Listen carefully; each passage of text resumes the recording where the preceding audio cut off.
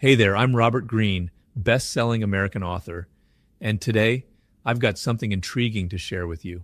In this PodFast episode, I'll unlock the secrets to becoming an irresistible seducer. Join me as I dive into my recent enlightening conversation with Stephen Bartlett in the Diary of a CEO. Get ready to acquire the essential keys to elevate your seduction game, all in less than 10 minutes. Let's embark on this transformative journey together. Key idea number 1. Power is a sense of control. Growing up, I felt powerless. I was at the mercy of my surroundings, unable to influence events or people. However, as I journeyed through life and into my early career, I began to recognize that power is not something you are simply given, but rather it is a feeling of control that you cultivate.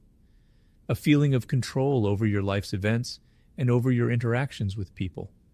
It is through this understanding that I was able to write the 48 Laws of Power and share my observations with the world. Key idea number 2, the interplay of power and appearances. As we navigate through our social existence, we realize that we are all actors playing different roles in different aspects of our lives. This isn't deception, rather a necessary part of functioning in society. It is a power game where appearances often supersede reality. A simple example is the law from my book about not trusting friends too much in the work world. This is not a suggestion of deceit, but a reminder that in the realm of business, one should think practically rather than emotionally. Key idea number 3, the duality of intentions. In life and business, there is a delicate balance between concealing and revealing your intentions.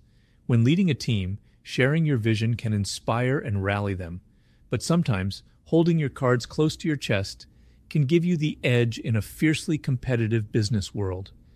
The key is understanding your circumstances and adapting accordingly. Key idea number 4, the dark side of human nature. We all harbor a dark side characterized by narcissism, aggression, envy, and more. Acknowledging this is not a sign of defeat, but an opportunity for transformation. Think of icons like Mahatma Gandhi and Martin Luther King Jr. They recognized their dark sides and utilized them strategically, turning potential vices into virtue. Remember, understanding yourself, especially your darker aspects, is the first step towards positive change. Key idea number 5, the art of seduction. Seduction is more than just a romantic endeavor. It is a form of power, requiring attentiveness to the other person's needs and desires. Vulnerability can be seductive, but insecurities are not. Successful seduction requires effort, creativity, and time. After all, genuine connection can't be rushed. Key idea number 6, developing confidence. In our modern society, many young men are struggling to seduce, believing that intimacy should be quick and effortless. This misconception is a roadblock. True seduction and confidence requires patience, effort, and self-development. Confidence should not be faked. It is born from experience and accomplishment. Therefore, one should seek out experiences, not just hear about them.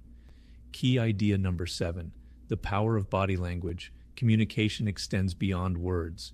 Body language often reveals more about a person's state of mind than spoken language.